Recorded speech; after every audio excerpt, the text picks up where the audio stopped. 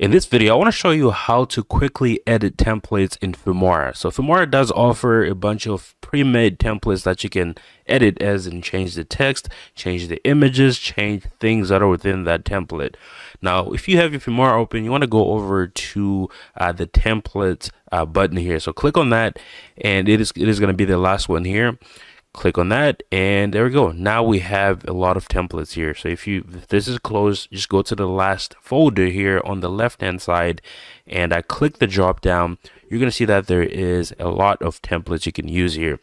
Now I'm going to go ahead and click cinematic. All right, this is going to show you all the templates here that are cinematic. And on the top here, you have your aspect ratio. So these are kind of like filters that you can use to filter through this templates without having to download all of these and look for, something specific. So if I click the drop down on aspect ratio, I'm going to go ahead and select something that is landscape. Okay. Now, the second part is going to be the duration, right? As you can see, we have no limit selected here as a default. I'm going to go ahead and select that. It doesn't really matter. But if you're looking for something that is specifically, 10 to 15 seconds or 15 to 30 seconds, this is going to be the way to do it. Go ahead and click no limit. Now, this is going to give you all the options here that you selected. Now, to download the template, you want to go ahead and click this. Let's see, you can scroll down. Let's find something really nice here, right?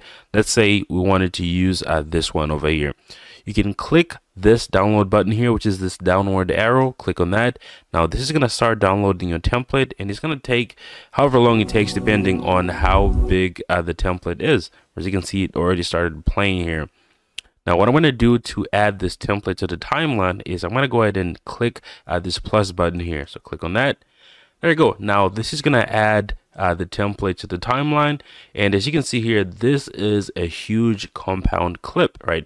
Let me go ahead and mute the audio here just so that we're not going to play it so we don't get copyright strikes. Now, this is a huge compound clip. Now, to open up to see the things that make up this template is you can click this button here where it says click to replace material. So double click on this, and this is going to pop up. Now, this is going to be where you are going to be able to replace things. So on the first tab here, this is going to be the media section, right? This is where you can import a bunch of videos, images. You can import audio files in here that you can apply onto the template. As you can see here, this is, where you can add things here. So you can do that and add a bunch of things on here. So at that, this is all going to be added here to the template, right? Let me go ahead and remove this over here. All right, now the second part is going to be the stock media, right? This is where you're going to be able to pull things from the stock media section.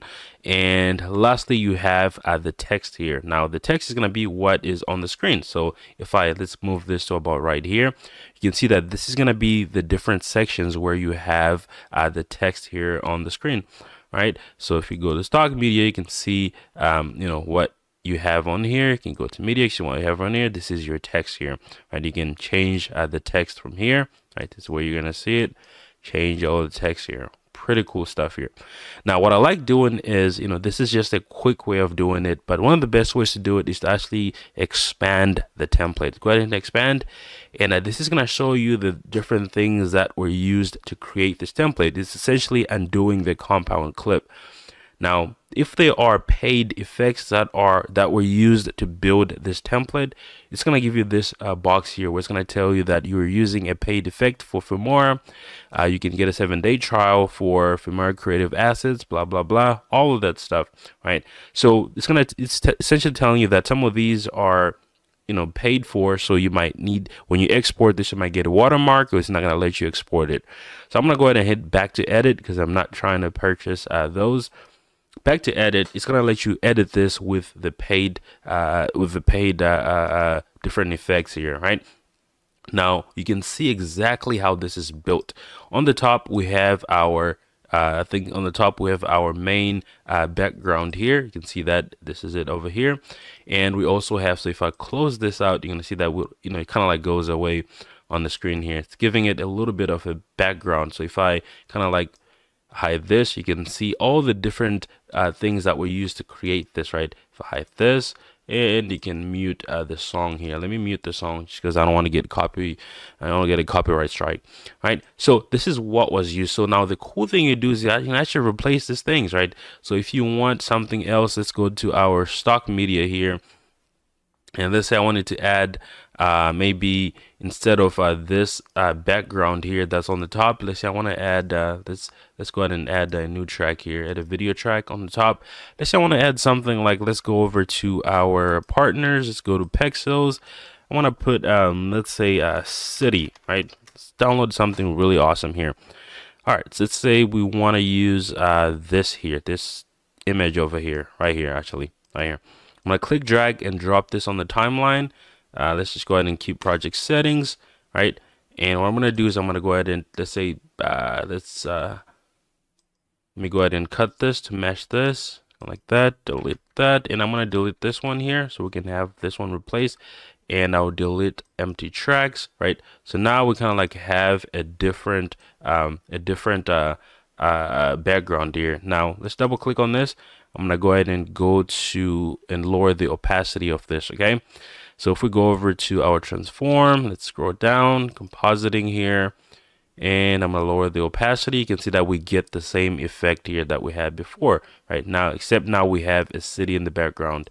Now for these credits here, you can obviously replace these with a bunch of free ones that you can find in somewhere in Filmora.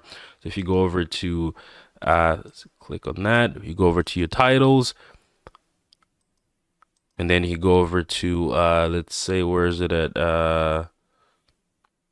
We can just search here, right? Credits roll.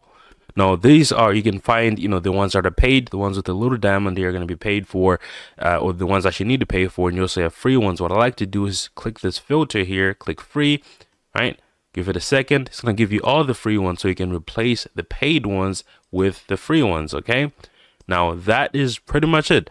It's pretty simple. Some templates are not going to have anything that you need to pay for. Some will, but you do have the option to customize all of these things, and you can find them for free all within Filmora. Now that is pretty much it for this video. Let me know if you guys have any questions or want to see more videos on how you can customize these templates. But thank you so much for watching. I'll see you guys on the next one.